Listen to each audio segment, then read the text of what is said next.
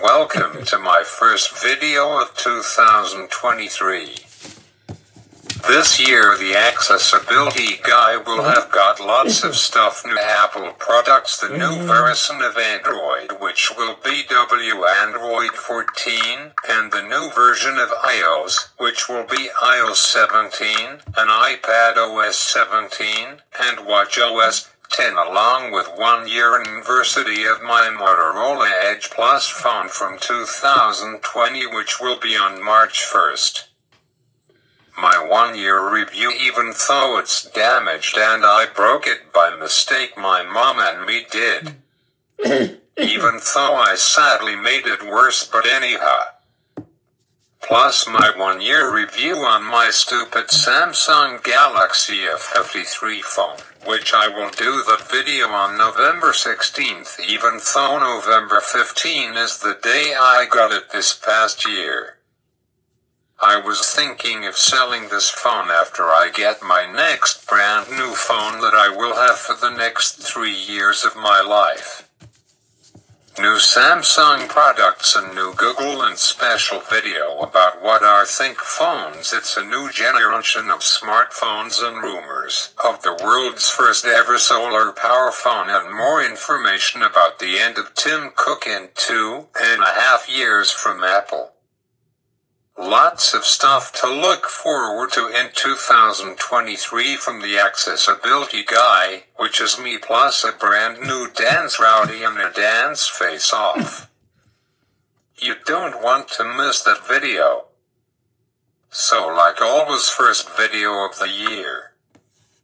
Hi, my name is the accessibility guy, A.K.A. Warren, and this year I will celebrate my 4th year anniversary of doing YouTube at the end of May, and the start of my 5th year of doing YouTube at the beginning of June. So there's lots to look forward to. There's a few things I am looking forward to in 2023. First of all, me getting myself my brand new phone, and to keep up to date on iOS software I have got iPad Pro, even though it's 5 years ago Apple changed iPad on iOS to iPad OS, so thoughts, why in April on the 17th will be 3 years exactly since I got my iPhone SE2. The software on it might or might not be supported after 3 years. I won't going to risk it. I am going to buy the next model of iPhone SE2, which is iPhone SE3, which is the same size phone, 4.7-inch display. It has got 90 Hz refresh rate, and it has got a newer Apple chip in it, which is a 15 Bionic from a 13 Bionic, and a slightly bigger battery. But not by much at all, only 200 mAh more roughly from 1821 mAh battery cell in the iPhone SE2 to a 2040 mAh battery cell in the iPhone SE3, and for me to know the difference I will get the iPhone SE3 256GB model in Starlight, and my iPhone SE2 is Product Red, which is a 128GB model, which both really nice and pretty colors. Apple done a great job with colors. Actually, I love my iPhone SE2 more than my Samsung Galaxy S53 because of the color, and because I love Apple, even though Apple is about 3 years out of date compared to other big phone giants like Samsung and Google. I don't mind black, but my Motorola Edge Plus that I broke by mistake was this midnight blue color, which I really liked. So when I get my new iPhone SE, I would buy the one in Starlight color. So this year I possibly might be getting 2 brand new phones. I know I will be getting this iPhone SE3, and I might be getting the new Samsung Galaxy S23 Ultra, which is expected to launch on February 17th, but Samsung will have their Unpacked event on February 1st. We'll finally be watching that. The reason I don't want to get the iPhone SE3 even though it has been out since last April 2022 is because I don't need a new one yet. My iPhone SE2 still works really well. I mostly do my sermon notes on it and watch TikToks on it and take notes like tracking stuff like I can show you. I have been tracking the NHL hockey of the Boston Bruins, which are my favorite team of all time. I have been tracking every game they play this season. And Boston, while are playing really well, I just can't believe how well they are playing.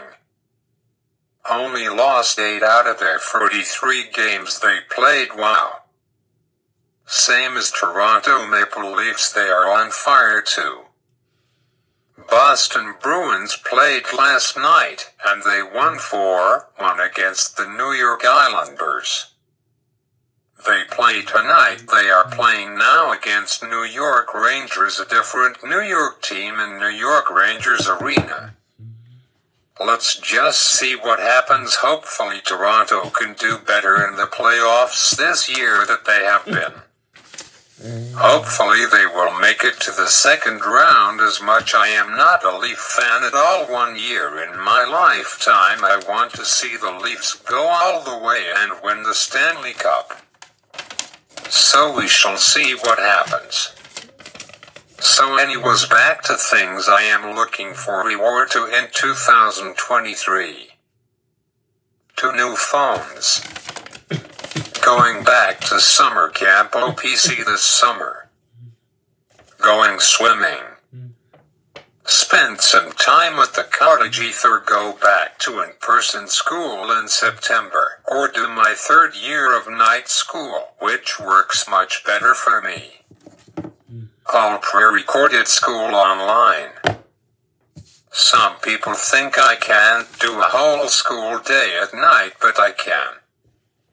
Phase 5 of Marvel Cinematic Universe starts soon, and the first MCU movie of Phase 5 will be Paul Rudd starring Ant-Man and the Wasp: Quantumania, which is set to come out on February 17th, which is the same day as the new lineup of phones to be released by Samsung. I might get the Samsung Galaxy S23 Ultra as my 6th phone of my life. Phase 4 ended last year on November 11th with Black Panther sequel Wakanda Forever, which I haven't seen it yet, but on February 1st, when you can buy it on digital copy, I will get it and watch it. I haven't seen that movie yet.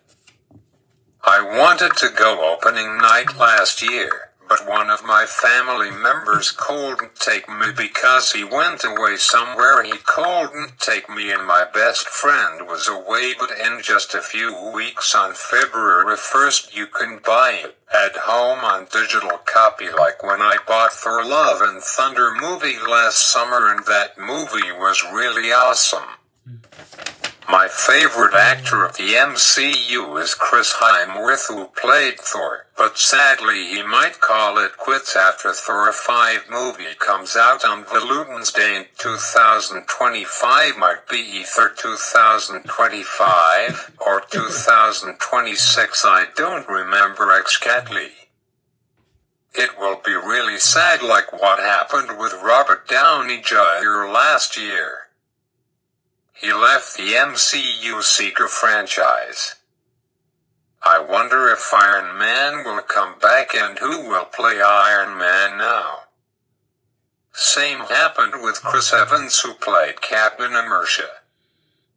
Spoiler alert, we might be getting 3 new people who will be in the franchise. One is The Rock, Dwayne Johnson, and one might be haven't confirmed yet, but Jenna Organ, that played Wednesday Friday Addams in the hit Netflix TV show called Wednesday, but she is only 20 years old. Actually, don't tell anyone, but between you and me, I have got a small crush on her. She was perfect for the Wednesday Addams role for the show. She looks a lot like Wednesday Addams. Sorry guys, but when I edit one of my notes I accidentally erased one of my other notes for this video, so sorry. I am missing a note by mistake. My apologies. Is moving on with this video. Google Pixel 8 and 8 Pro and Google Pixel Watch 2nd General Just Dance 2024 at the end of the year. Guinness Book of World Records 2024. My 11th year-end PowerPoint. The top 20 countdown on both 91.5 The Beat and 103.5 UCB in Bancroft, Ontario, Canada. Wow, I am excited for this year to come. So let's start off this video with talking about the Apple event that we had yesterday called Everything Ends. Apparently this may be the final year for the iPhone, but I don't think it's true. I am having a hard time believing that. It was really good, talked about lots of things. Tim Cook and his team covered off Apple's brand new product. It's not the Apple Glass. It is their VR headset, and they called it Apple View. This product would combine augmented and virtual reality, and it is expected to be priced around, wow, mamma mia, holy crap man, $4,000, wow, jumpine. It will feature 4K Miracle OLED displays, a comfortable headband, a mesh material that goes against the face, and again features like iris scanning for authentication and facial expression detection. You can read all about it on Google about it. I don't know how good it will be, and for that much, who wants to spend $4,000 on a headset? I don't get it. I think Apple will tell us when we expect them to ship to stores. It will ship on January 24th, which is already next Wednesday. It will look like this. It will be called Apple View. I don't think I will buy one of these. It's a new way of experiencing life. Apple's second product are the 14-inch and the 16th-inch MacBook Pros. Apple's third product they will be announcing is their M2 Mac Mini. Their last product they announced was MacBook Pro with M2 Pro and Max chips in them. I will cover each of them off later this year in my videos. They missed by surprise their HomePod 2 models, that will come in black and white.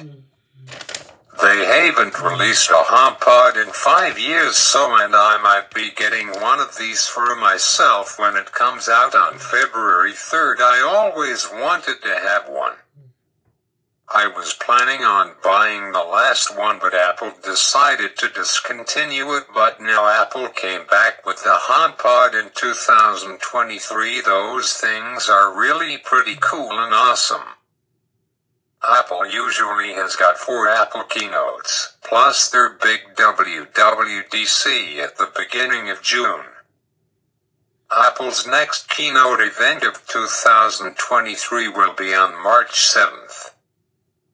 Maybe we will get 5 keynotes an event. There will be one in January, which usually doesn't happen. There will be one in March. WWDC 2023 in June, 1 in September, and maybe one in October or November. Yesterday's Apple event had been only 53 minutes, so not even an hour. I wrote all of the info down yesterday when I watched the keynote. It was called Everything Ends, and here is a picture of it. I am looking forward to see what Apple has got in store in 2023 with products and software.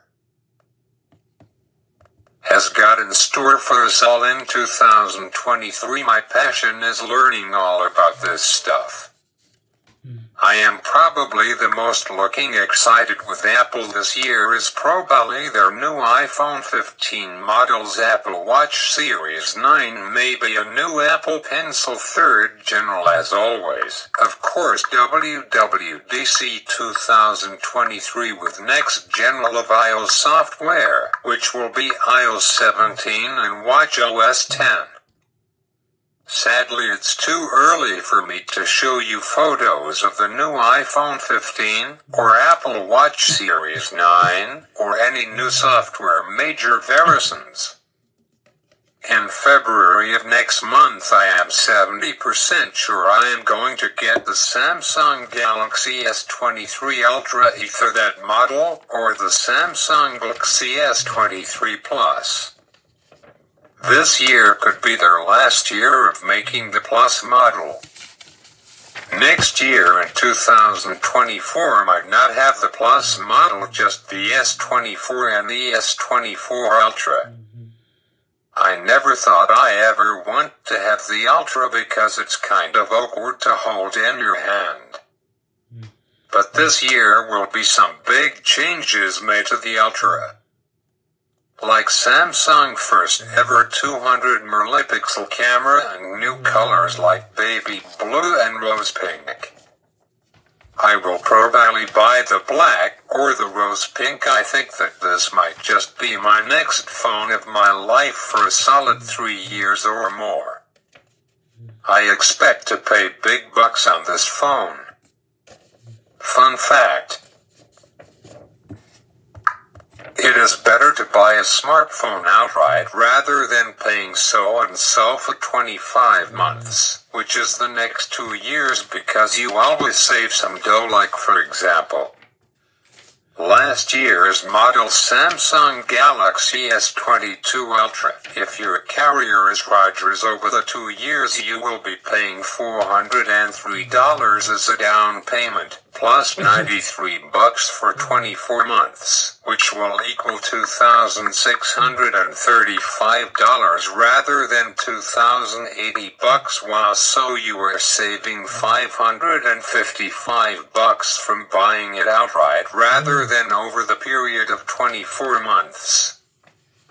Wow, crazy. So I don't want to put anyone in my family under the bus, but if my dad only bought his Samsung Galaxy S21 Plus phone that he gotten about 11 months ago, he would pay $1,336.90, but instead he decided to pay over the course of 2 years, so on February 26th of 2024 he would have paid for his phone for $1,450, which is $115 more. So now you all know it's better to buy your new phone outright rather than over the 2 years. I am going to buy my brand new phone outright rather than doing that. Lots of people will learn this really good tip from me. Anyways, I am still on the fence at deciding which phone I will get as my phone for the next 3 years of my life. I will get either the Samsung Galaxy S23 Ultra, which is this phone that comes with a stylus pen like my Apple Pencil came with. Either that or wait until middle of October this year to buy the all-new Google Pixel 8 Pro, which some rumors already online about that, and I am sorry Google Images haven't come out with a picture of it. No matter what, in April on the 17th we'll buy the iPhone SE3 and Starlight 256GB model because I really like enjoying taking a bunch of notes on it. So thoughts why? Here is the phone I am going to get. Anyways, let's see what I end up going with. Stay tuned at the end of this video. As always, if you enjoyed this video, make sure to give it a like and subscribe to me. And as always, from the Accessibility Guy, thanks for watching. See you next time. happy flu, I am done my first video of 2023. Oh dang it all, I didn't realize I am still recording. Bye guys.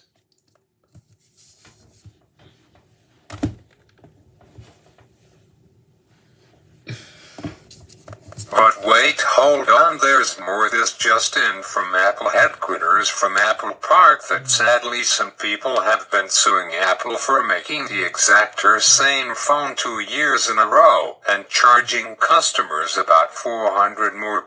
Don't buy iPhone 14 if you haven't already. The iPhone 15 hopefully would be much better, and it will have topic buttons and USB Type-C finally, and as of January 1st, 2023, all Apple products are expected to have USB Type-C. Thoughts? What I want to say from Tim Cook from Apple Park. See you guys on March 7th for our next Apple event. Bye.